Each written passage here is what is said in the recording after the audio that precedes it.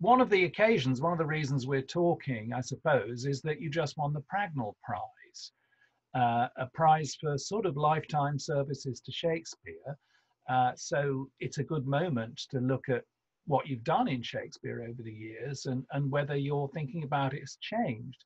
Because in a way, you have a kind of gap in your Shakespeare CV for some years. I mean, you know, between Cressida and Gertrude, an audio book of Hamlet, and you know, obviously all kinds of other amazing roles, and Hedda Gabler and the Duchess of Malfi and little things like that.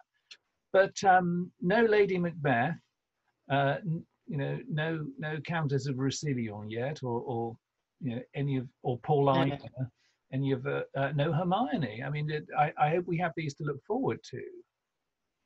Well, it's absolutely true what you say, and in fact, I felt a little bit sort of shy when this glorious Pragnell Prize, you know, letter arrived. I was completely thrilled, and I sort of say a bit more about why I was so thrilled, well, later. But I did think, goodness, well, you know, I mean, I spent my 20s doing Shakespeare, but as you rightly say, I haven't done very much since. And I have been asked to do a few Shakespeare roles, including Lady Macbeth. But I think I feel, that was at the National some years ago, a long time ago, and I became very wary of doing roles for the sake of it. Mm-hmm. Although part of me just wanted to knock them off, say, well, yes, you know, it would be so wonderful to get to the end of your working life and say, well, I played absolutely every Shakespeare heroine, you know, that I could. Mm. But I very, very much didn't feel that. I've always, right from the word go, or very early on, I think, wanted to make sure that if I did a Shakespeare play, then it was because I really believed that play spoke for the time that we were living in right now, you know, right then, at the time of the production.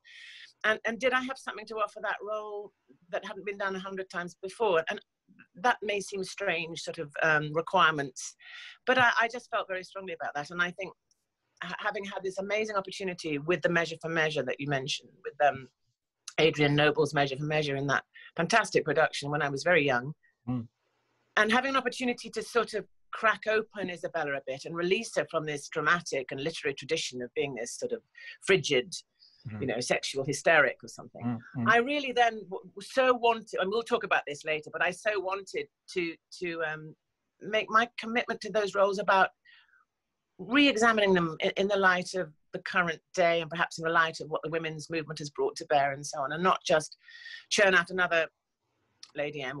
So I was a bit sort of picky, I think.